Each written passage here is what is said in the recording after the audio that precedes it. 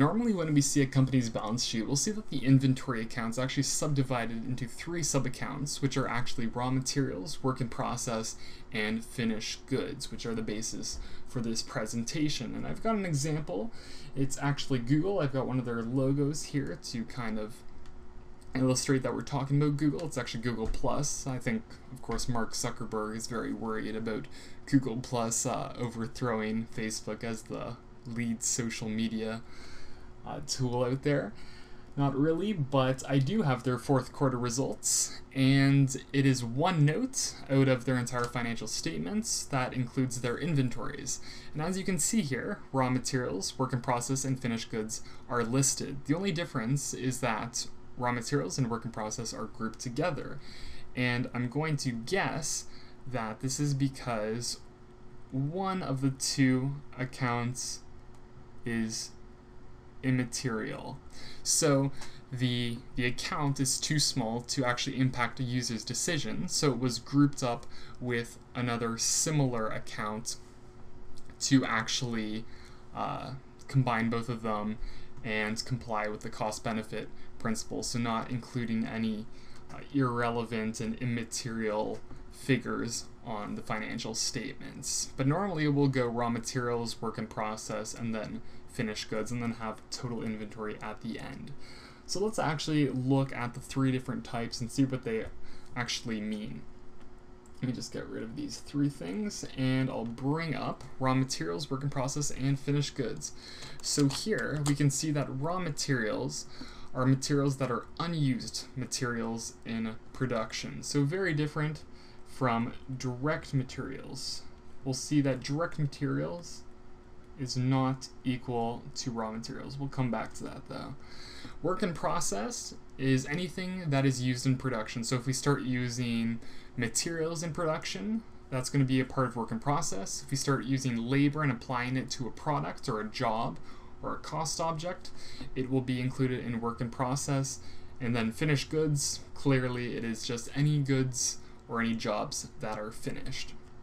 So coming back to the direct materials are not equal to raw materials, I said that any materials used in production are work in process. So the direct materials are actually going to be a part of the work in process. That's why it's different between direct materials and raw materials. Raw materials are their own group, which clearly states that they're unused, while the direct materials are actually used and traceable to a product or cost object. So let's use some numbers and go through an example. Let's say that we're the company American Eagle and we've purchased $500,000 of fabric to make some incredibly tight, skinny jeans. And the first thing we're going to do is we're going to list beginning raw materials, and that's going to be, let's just say 0 for the sake of that, and then we'll add purchases. So if we purchased $500,000, the purchases are going to be added,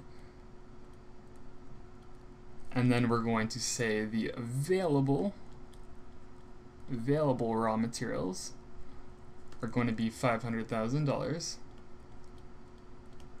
So put a little equal sign in brackets there, and then we're going to subtract any used raw materials that are added to work in process or part of production. So let's say that $200,000 is used in production. That means we're going to be left with an ending inventory of raw materials of $300,000. So that's going to go on the balance sheet in the raw materials section. Now this $200,000, I said any raw materials that are used in production are going to be transferred over to work in process. So this is actually going to be one of the numbers that are included in work in process. Let's move over to work in process. So work in process, I said that $200,000.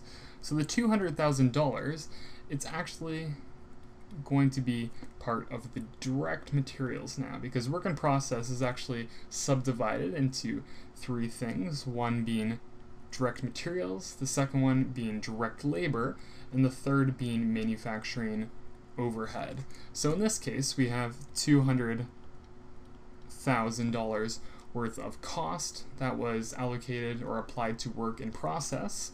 I'm going to make up some arbitrary numbers and say that we have $100,000 in direct labor costs and $500,000 in manufacturing overhead. So altogether, that's going to provide us with a balance in our work in process of $800,000.